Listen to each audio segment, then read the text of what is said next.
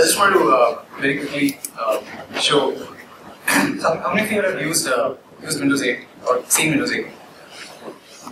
Okay, one or two. So Windows 8 allows you to build desktop applications using JavaScript, right? So that's a new stack that's built now. Earlier you could do it with C++ and .NET. Now you can do it with JavaScript too. So I just want to kind of very quickly show you, how straightforward it is to build an interface that looks like this, right? So if you wanted to have like a tile-based display where you have some information that you want to show, what does it take to build that, and see if we can actually build one like right now. So that project. So this is Visual Studio. What I'll do is I'll go ahead and create a new project here. So JavaScript is the new template. So I create a blank application. So there's nothing in it.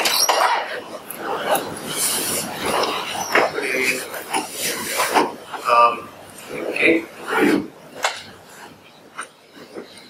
So if I just build and run this, there's absolutely nothing in the project. So the objective is to build a kind of an interface that looks with tiles and grooves. So how do you do that? How many of you have used Knockout.js, a library called Knockout.js? So Knockout.js is this library that allows you to build web applications using a control kind of model. Like basically instantiate controls binded to some data source, and then whenever the data source changes, your control updates, and vice versa. Like it's two-way, right? So Vim.js also includes a control framework just like that. So for instance, if I wanted to just increase the font size. If I wanted to just put up for example, list view control, then I can do this. Right? So maybe I'll call this number list or something. I can use this this data dash attribute to specify what this control is. For example, I'll say this is a Vim.js.ui.thisView, and that's it. So what happens is, when you decorate a HTML element with some extra markup like this, then it automatically transforms into that control. Right? So there are different kinds of controls like that. List view is just one of them. So let's see if we can populate this with some data. Right? So maybe I'll just populate it with some numbers. So when the application loads, I want this function called init to run, and I'm going to put some code over here. First, what I'm going to do is I'm going to create a binding list. So this is going to be my data source, and I'll probably initialize it with some data, and then I'm going to bind this to my data source. So I'm going to say for numbers list with document dot query selector, and I'm going to call this number list. So if you just say query selector, then you get the reference to the HTML element. If you say .bin control, then you get the reference to the control that Vim.js has instantiated for us on that page. And then you get a bunch of functionalities here to set it up with the data source, set it up with the template, and things like that. So for example, I can say number list dot item data source equals list dot data source. Right? So list is basically this thing that I put at the top, and this basically hooks my control with the data source. Right? And the data right now has only numbers, but then you can contain whatever you want. Right? It could be the collection of JSON objects, and then you can figure out and you can specify how you want that to be rendered.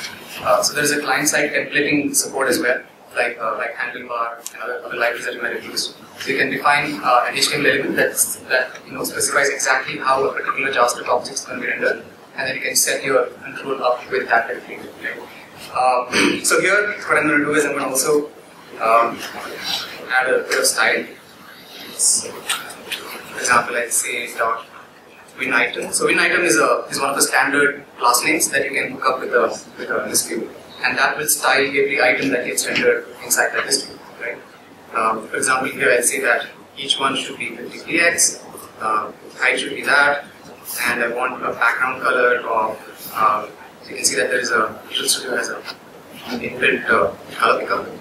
And this is really nice. For example, if I set up a page theme, it automatically changes that to an RGB model, right? So I'll set it up with the background color, and let's see, maybe this work.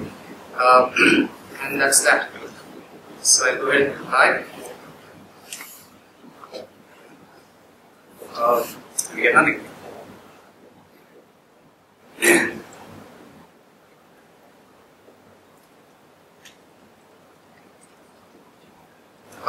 That. You can control the levels. The surface. How we bring it. EX. EX. With the grid.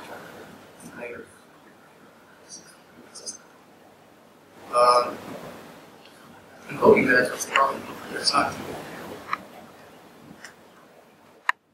So, Visual Studio has the support for looking at the complete DOM, just like how you have in browser debugging tools. So you can go look at the DOM Explorer here and see what's going on. It does, we have this thing here. Let's make sure that the code actually got called. Big point there. Raj variable. So variable name is a number. Oh, now that's JavaScript way.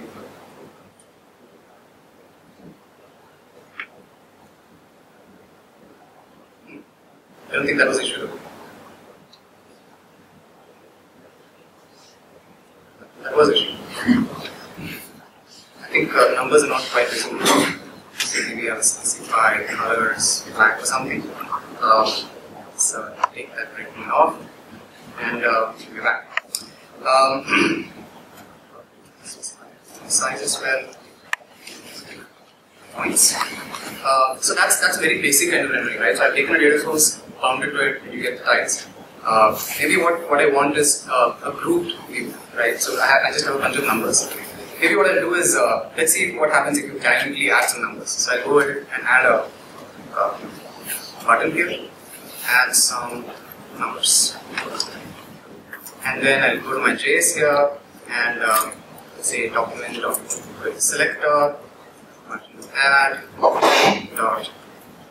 with listener, and I hook it up with a function.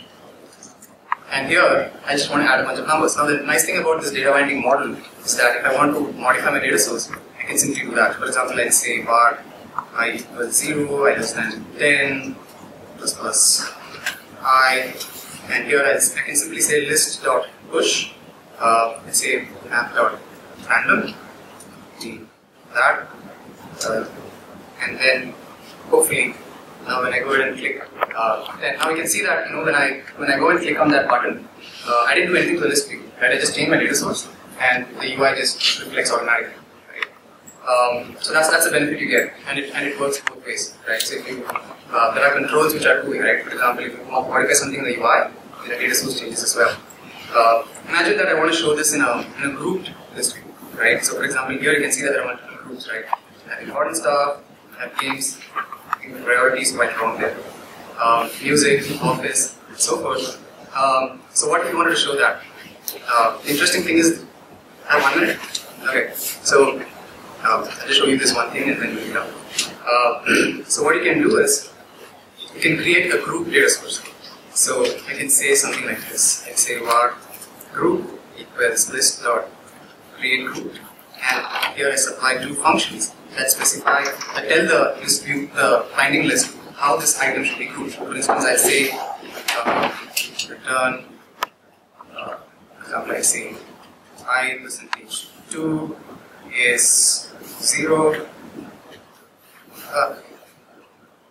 I think that 1 minute is putting me into a lot of pressure here. A lot of typos. I won't explain why I did that twice, but believe me, that works. So I'm going to say group.data source, and then I'm going to set this up with numbers list.group group data source. I'm going to say group.groups.data source. Hopefully, now you should see that we get two groups. And the interesting thing is when I add more items, just automatically does the splitting for us, right? So it's automatically doing that. So that's pretty much it. So you can, feel free to play around with it. It's pretty straightforward. Thanks.